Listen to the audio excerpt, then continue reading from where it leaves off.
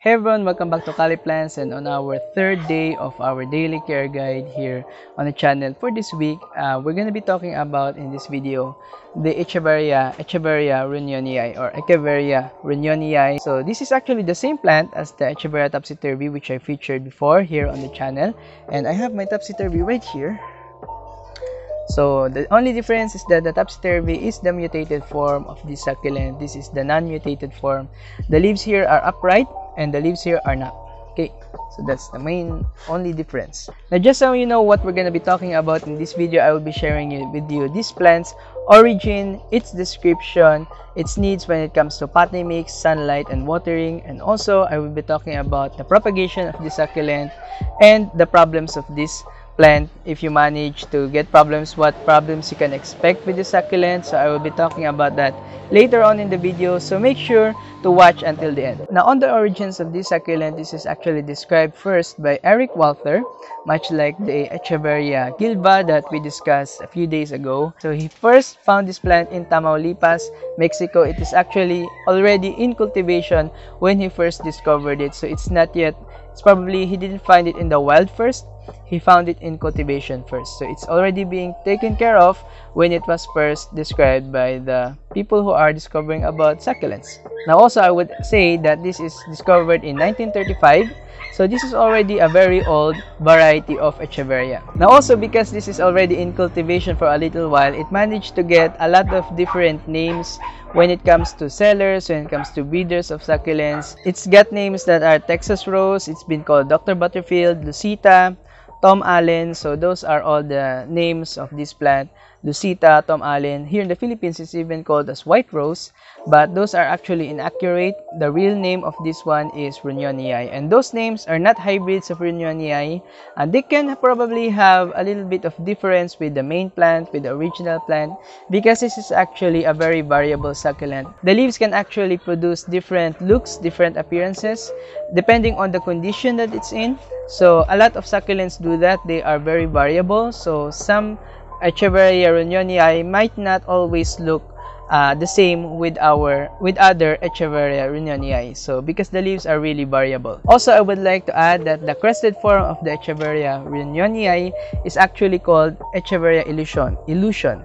So that's the name of the crested form of this plant. So if you want a pretty uniquely named plant, you can buy a crested one of these and call it illusion if you want. Now when it comes to the appearance of this plant, it's got this really beautiful circular shaped rosettes. So you can see here it's very circular, it's very symmetric, so that's how I would describe the rosette.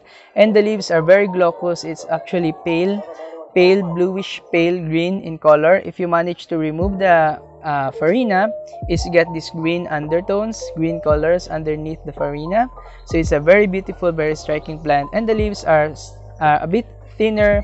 They're not very thick. They can actually resemble Echeveria imbricata, but with more whitish farina compared to that plant. And this one can also produce very large heads. It can become wider than this, much wider than this, and much wider than the Echeveria Dorenciana or Echeveria Lola, which can look pretty similar with this plant, but this one can get even more bigger than that. If you manage to get your hands on Echeveria topsy-turvy and you get a mature one of these, you would know that this one becomes very big in no time, and that's what I would say is the same as this plant. It can also become very big, especially if you're not growing it in full sun, if the leaves are etiolating. So it can produce these wide rosettes of loosely arranged leaves, so the leaves will not be tight together if it's getting less sun. Now for the flowers of this plant, it's got pinkish flowers with an orange throat, so much like the topsy-turvy also, it has the same flower. So the stalks will come up like that, and it will be pinkish. When the flowers appear as bell-shaped flowers, those are bell-shaped flowers, they will appear pink on the outside and they will have this orange to reddish throat. So that's what you would expect the flowers of this would be like. And actually, if it matures, it can also produce a lot of flower stalks. If it's the blooming season, it can produce a lot of flowers. Now also, before we move on to the care needs of this plant, I would just like to say all the cultivars that I have when it comes to this plant. So again, we have the ordinary regular form of the Runyonii, which is very beautiful on its own. We've got the mutated form, which is Echeveria topsy-turvy. The leaves are upturned, yes. And we have the hybrids. So this is one of my newer hybrids of Echeveria Runyonii. This is Echeveria Dark Vader or Black Hawk, or more specifically, how would I say this? More accurately, the name is Echeveria Spider. The recorded name of this plant, the documented name of this plant is Echeveria Spider, not Dark Vader, not Black Hawk, but it's also sold as Black Hawk and Dark Vader. Now we also have the Swan Lake. This is the Swan Lake. So this is the Runyonii crossed with Shabayana probably. This also produces wider rosettes, and it can also produce clumps. But I believe it's a trademark succulent overseas, so other people, they won't propagate it much and they won't sell it because it's illegal in some areas. But here in the Philippines, we're pretty much in a free country right now when it comes to succulents. We have our Echeveria exotic. This is hybrid of Echeveria Runyonii topsy-turvy and with an Echeveria lawi. So there's another hybrid of Echeveria Runyonii crossed with the lawi, and that is Echeveria Kalei argentii. So that is the non-mutated form of Runyonii crossed with the lawi. So the name is Kalei argentii, but if it's the mutated form, if it's the upright leaf Runyonii crossed with the lawi, the name is Echeveria exotic. So this is actually one of my newer purchases. I haven't watered this a lot yet, so it doesn't have much growth yet. Next hybrid, this is actually Graptoveria topsy-turvy Debbie. It's a cross with topsy-turvy and Graptoveria Debbie. So it's actually a cross with Graptopetalum crossed with Echeveria. So it has a little bit of Graptopetalum influence. The Debbie, we know that as an amethystinum hybrid. So it's got this purplish pinkish leaves because of the amethystinum. So this one is very beautiful. It can also be sold as Echeveria Cupid, but it's no longer a pure Echeveria plant. And now we also have our famous, infamous, very beautiful Echeveria Cubic Frost. So this is a topsy-turvy, probably a topsy-turvy hybrid, but as I read online, nobody is really sure who the parents of these plants are, of the Cubic Frost. But because it's got these upturned leaves, then you can probably guess that its parent is probably an topsy-turvy. So that's the Cubic Frost for you.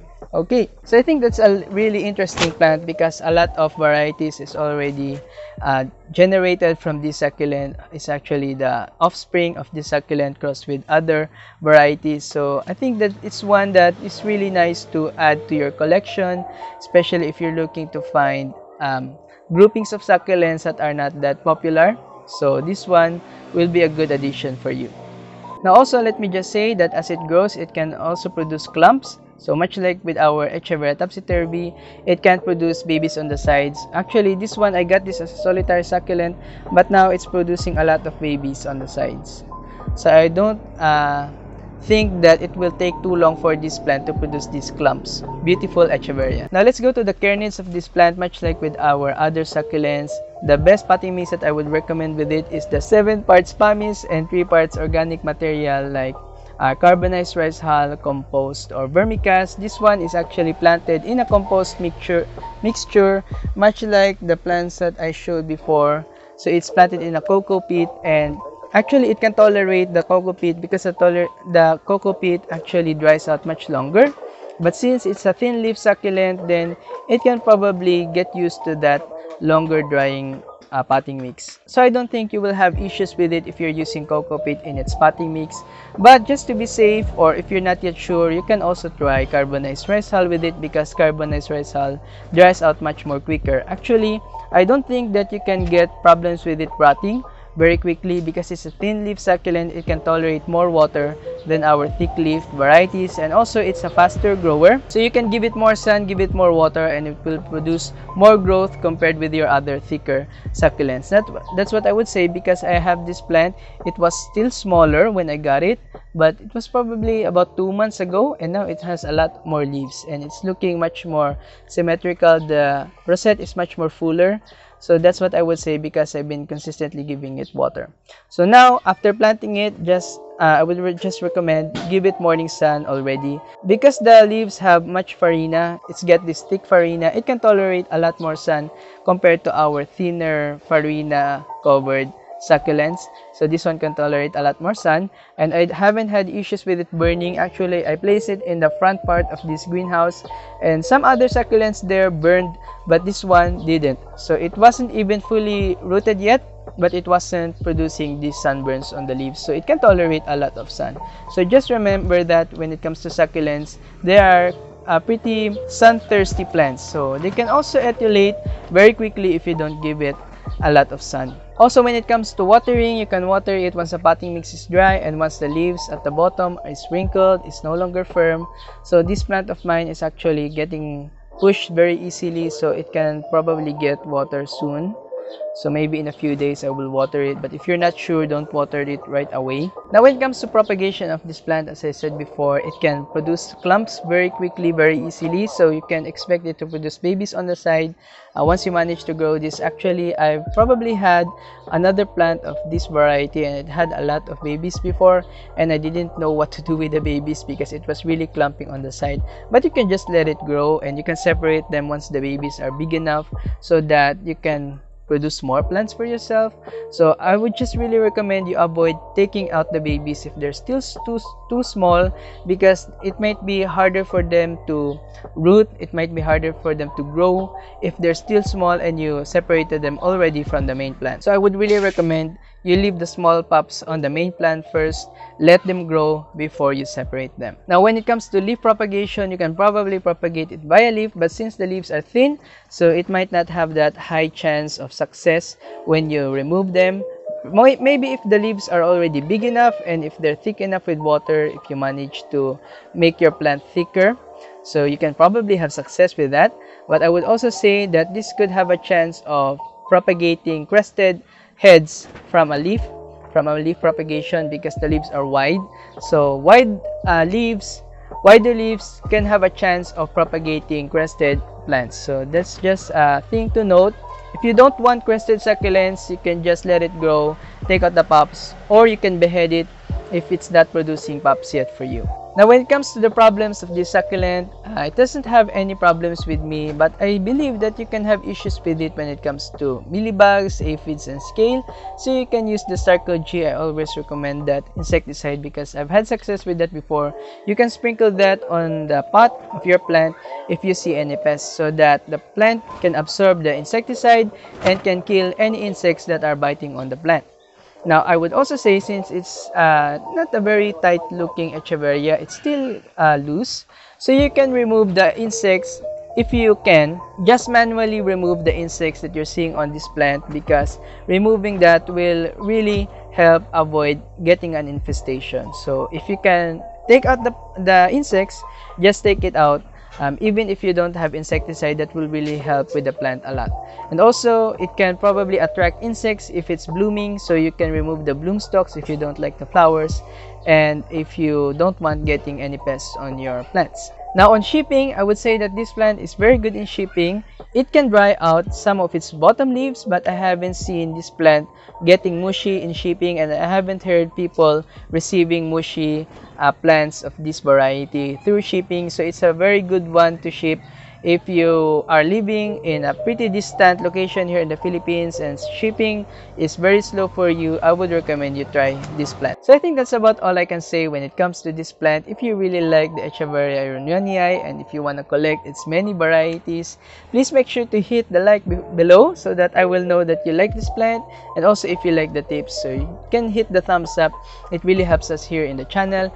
And also if you have any other requests when it comes to our daily care guide series, if you want to see any other plant, please make sure to comment it down below. I will try to make a video on that soon once I read your comment. If you have any questions, I will also try to answer it down at the comments below. So if you haven't also subscribed already, please make sure to hit the subscribe. We will do a lot more daily care guide videos here on the channel soon. You can see here I'm still gonna make the videos for this one, so I will probably do that after this video. But I think that's about for this video's topic, guys. I will see you on the next one. Bye bye.